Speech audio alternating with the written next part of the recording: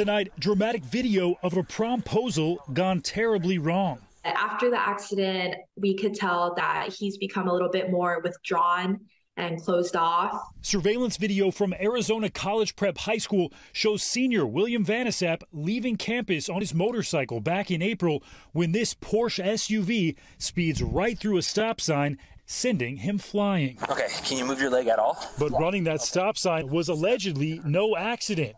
Instead, all part of another student's plan to ask his girlfriend to prom, according to Vanasap's attorney, who is now preparing to sue the school, the district, the principal, and the school resource officer for $1 million.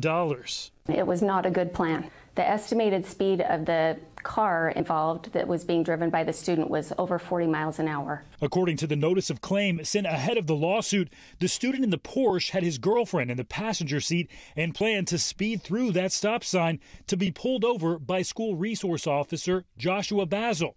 And when it appeared he was in trouble, he would then turn to his girlfriend and ask her to prom. That plan going off course when Vanasap entered the intersection. Basil, who according to the notice of claim was there to take part in the promposal, instead racing to check on the injured Vanasap. He very easily could have died in this accident by just milliseconds difference in timing. The notice alleging that not only was the school resource officer involved, but that the principal, Robert Bix, knew about the plan ahead of time too. In a statement to police included in that notice, the driver of the Porsche saying he, quote, had very clear arrangements where I gave the law enforcement as well as the school administration the make and model of my car, the time, and everything. They agreed to this. Those adults at the school should have said, no, we're not going to do this. In Officer Basil's body camera video, which was released by Vanasap's attorney, Principal Bix is seen sitting in Basil's car at the time of the accident.